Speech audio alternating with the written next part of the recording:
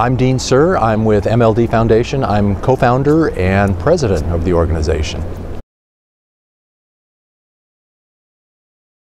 Well, we've certainly reached an inflection point. Lenmeldy was approved by the FDA March of 2024, so we're just digesting that and figuring out, as the corporate sponsor is commercializing the product, certainly a lot of dynamics and changes there. We're here at World Orphan Drug Congress, which has a strong pricing, reimbursement, access and reimbursement thrust, and so there's a lot of activity going on with that. The pricing of gene therapies is high. It's an expensive product because it's manufactured one-off for each of the patients. This is personalized medicine, dealing with their genomics and the genomics we're trying to fix. So what are we repairing? So we appreciate that it's expensive. It's also something that's very, very precise, so it's a limited number of sites. I believe the current plan is for 5 or 6 sites across the U.S. Those will be geographically dispersed and population density dispersed, and they've made some announcements on those locations. It's all good news, but it's still a challenge, still a lot of work to get where we need to. So this having the drug approved, the therapy approved, being able to identify the patients, and of course then being able to get them across state lines. Talk about access and reimbursement. It's not just who's going to write the check, be it a private payer or a public payer. In many cases, in half or more of the cases, we're anticipating that the families that will access this therapy are either already on Medicaid or will go on to Medicaid, and so going across state lines, moving state A's money to state B, and certifying the doctors and the institution in state B, the state where the center is. It's tricky. It's tricky. So we have a lot of work to do, but it's all looking good for us. We at least we know what cranks we're turning and what direction we're going. It is a huge milestone to have FDA approval, and we've got EMA approval as well. But the therapy is no good if we don't identify the patients pre-symptomatic, and we've recognized that for a decade and a half and been working on newborn screening. So we've got a wonderful screen, the assay, the actual test itself, very reliable, very precise, very repeatable, low cost. We're now going through the process of, for the U.S., the federal RUSP nomination, Recommended Uniform Screening Panel, which is a guideline for states. We were able to pass some legislation middle of last year, and our what we call RUSP-aligned states, or MLD RUSP-aligned, because most of them are RUSP-aligned, but we've got another one that's obligated to implement MLD. Is just over 52% of the babies born in the U.S. That's a wonderful place to start. Obviously, that says there's 48% to go, so there's a lot of work to do there. So there's the approval processes, there's the implementation processes, and it'll take us a bit of time, years. The RUSP, it's part of HRSA, part of our federal policymakers. They do a very extensive evidence-based review. They want to make sure the therapy is good, that the screen is cost-effective, that it can be implemented, reliably and repeatedly. You go through this review process at the federal level. That takes about 18 months once you submit the nomination, or can take a maximum of 18 months, and that's pretty typical of what that period is. Then the states say, oh, you've got the federal government stamp of approval. Each of the states and the territories, and we've heard this, I heard actually 10 territories and health organizations, and I'm actually much more aligned with that, so 60-ish different programs here in the United States. Will see that recommendation and say, okay, it's time to consider this screen. And so they make their own decisions on do they want to incorporate the screen, and for the most part they will, but the question is how soon. And there are limitations in terms of equipment, finances, just plain old cost of the test, and in many cases the state labs are having trouble getting enough employees and retaining those employees.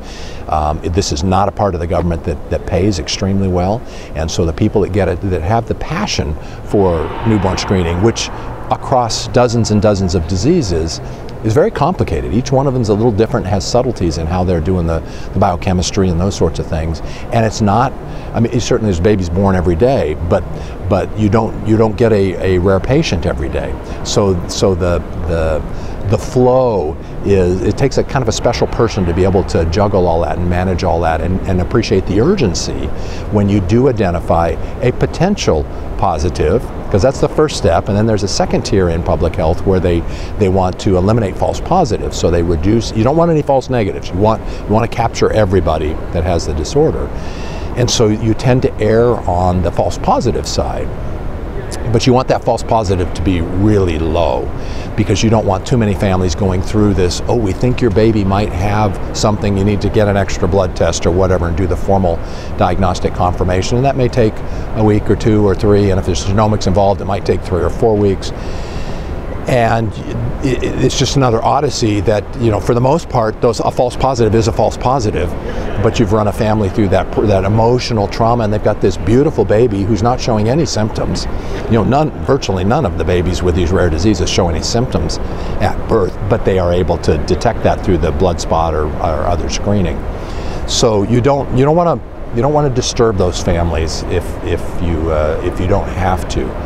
The flip side of that, from the rare disease side of it, is we need to make sure that a family, you know, a year or 2 down the road, depending upon the progression rate of the disease, isn't called up and said, oh, I'm sorry, I know you had newborn screening, but your child has this disorder. That's worse. These are rare diseases, right? So now the politics gets involved as to, well, you know, how, in lots of areas of politics, we talk about the 1%, right? And that number may be less than 1%. But the concerns for the false positives, we're actually struggling with the system to say, actually the concerns of the 0.001 or whatever it is that's the rate of newborn screening, that really needs to, it needs to have almost a higher weighting than the concerns of the false positive, because this is where it's really critical. You will get over the emotional trauma of a false positive. We wish you didn't have to have that, but you will get over that. But the rare disease family, they won't get over it if they don't get detected and get access to therapy. With MLD and the gene therapy, if you are not pre-symptomatic, therapy's not going to work. So it's black-white for us. It's critical. We are submitting our RUSP nomination hopefully in the next 60 days or so. Well, we've been blessed in at least one aspect of that. First off, like most places where you're climbing a mountain, as you see the mountain way in the distance, it doesn't look so tall. And as you get closer, it's kind of deceptive because there's that slow ramp at the beginning. And you go over the first hill and you see the next one, like, oh my goodness, now what am I going to do?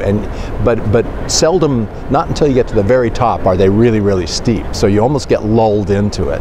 But in the rare disease community, and certainly, you know, my family, my wife and I, we are so passionate about this, not for getting therapies approved, not for getting on the RUSP, but because it's a family journey and the community.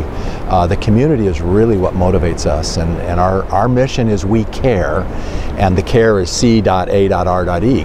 Compassion, awareness, research, and education. And it's not a coincidence that compassion comes first. When a family calls, we were in our hotel room last night, when a family calls, we'll drop everything and help them wherever they are in this journey. Some families are well equipped, you know, can kind of process this, but most, certainly at the early diagnosis stage, they're just panicked. They don't know what information's true. They don't know who the smart, you know, the best doctors are. They don't know if their insurance is going to cover it. They're worried about their other family members. This is a genetic disease, and you know, they've learned a few things on Google, probably most of which just scare the bejeebers out of them. And so we just know that's so important. It is a journey. It's, you know, there's no, and even the families that will get now access to the commercial therapy. So in theory, you know, let's assume newborn screening's in place, and of course the therapy's already in place. You get a newborn screen, in theory, you're guided through the experts, and then we start to plan for the gene therapy. And after the gene therapy, and it's a medical procedure, right? So there's a process there. But you know, a year or 2 down the road, in theory, everything is all smooth sailing. And that's what we've seen with the kids, the health of them. You know, I tell people, they're not going to play Major League Soccer, but they might be on the B team, right? So they're challenged a little bit. This is another thing that as we're commercializing this, and I say we with a lowercase w because MLD Foundation is not commercializing, the drug company is. But as this product becomes commercialized, the lives are dramatically changed for these children. But the parents have still gone through this trauma, and the baby's not going to remember the gene therapy. They're too young. But the parents are traumatized by this, and they and we want to believe that everything's going to be good forever. And the indications are exactly that, if you're treated pre-symptomatically. But they remember that journey. And so there's going to be another whole type, or another, I don't want to say breed, but another whole type of MLD family, which is the post-gene therapy family, that is kind of like a cancer survivor. Right? It's another whole community that we're now starting to think about and say, well, how do you nurture and care for them? They don't need as much care, but I think they still need to be connected to people that have been on that same journey. They need the reassurance that somebody that got this therapy, I think the longest patient out is 12 or 13 years now, so somebody that got this therapy 12 or 13 years ago is still doing extraordinarily well. The person that gets the therapy tomorrow, those parents want to know that same thing. So we need to connect them. You know, we'll probably set up gatherings and I don't know if it'll be a formal conference or what it might be, but a way of supporting them as well. So you talk about climbing mountains. I guess once you climb the mountain, it's maybe not as steep, but you come down the mountain, there's still mountain there. It's just the backside of the mountain. So part of us is looking at that as well. As we meet the families outside of the context of all of that, and we have, because they at one time were newly diagnosed and had that sense of panic, and the internet is not the answer all. I mean, there's a million answers on the internet, literally, when you go query MLD. We connect with those families, and we again, back then we were assuring them that gene therapy looked good. We've been involved with the animal back since the animal models 2005-ish or so. This is a 20-year journey for us. So early on we were assuring them of what had been done in the basic science and the bench. But now the kids, almost literally, and in some cases literally, are speaking for themselves. We had a PFDD meeting,